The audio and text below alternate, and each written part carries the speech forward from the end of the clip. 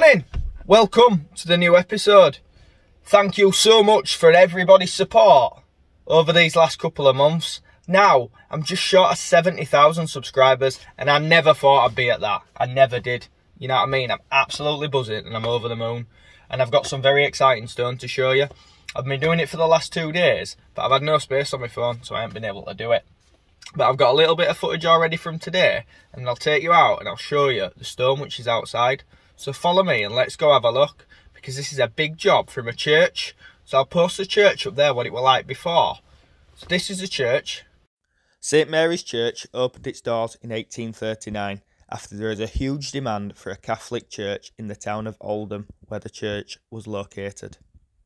It was designed by Matthew Hadfield, the architect behind the Salford Cathedral.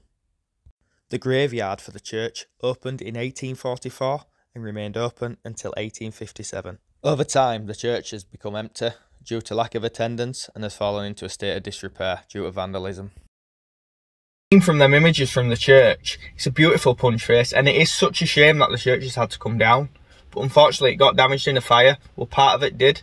So it's been knocked down, and there is about 200 to 250 tons of stone, and that's what I will be working over the next couple of months. Obviously I can't do it all in one video, so we'll be breaking it down over the next few months, so stay tuned and you'll see it in action. And for those who like to follow it on a day-to-day basis, you can check in with me on my other socials, which are on Instagram, the handle, the Yorkshire Stone Dresser, and on Facebook, the Yorkshire Stone Dresser.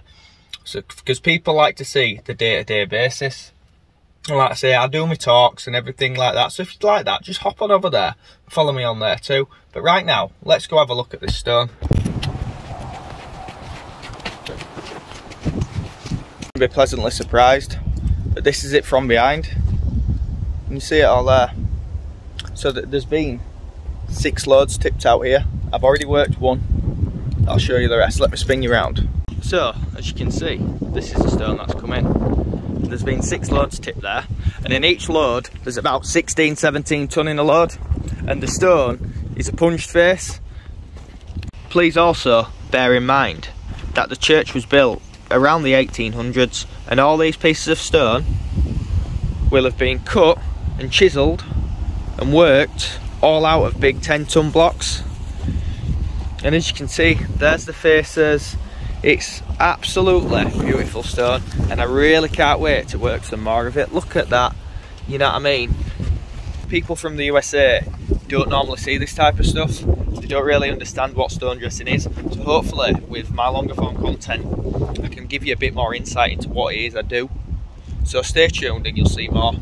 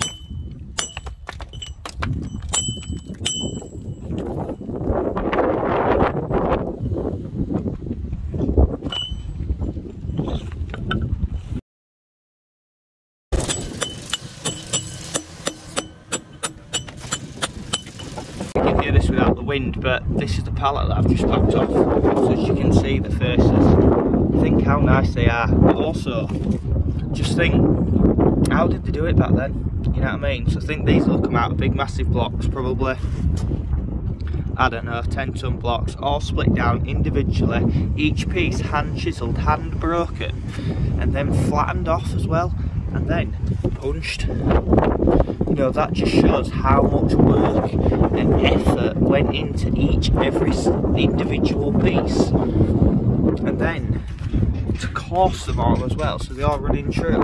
As you saw from the pictures before, the church was magnificent, and it is such a shame it's been knocked down, but unfortunately that's what happens. Well, that's where they got up to, and as you can see it's changed to pitched face, and pitched face is where the stone protrudes off. So that's quite interesting really, because that's obviously from a different part of the church. So when I get back, I am looking forward to getting into that, and when I come back in a week and a half's time, this will all be gone there, all that'll be gone, and there'll be more of it. So that is it for the end of this one. Apologise for the bad sound. Like I've said before, I'm not a professional video editor. I'm a man with an hammer and a chisel who likes to showcase his work. So if the sound's a bit poor, if the music's not in the right place, I can't help that. All I am is just trying to get myself out there as a person and as a business, and educate people and promote the stone industry. So thank you everybody if you've took the time to watch this, really appreciate it. Drop me a like, subscribe, a comment, and I really appreciate every single one. So thank you very much, and stay tuned until next week.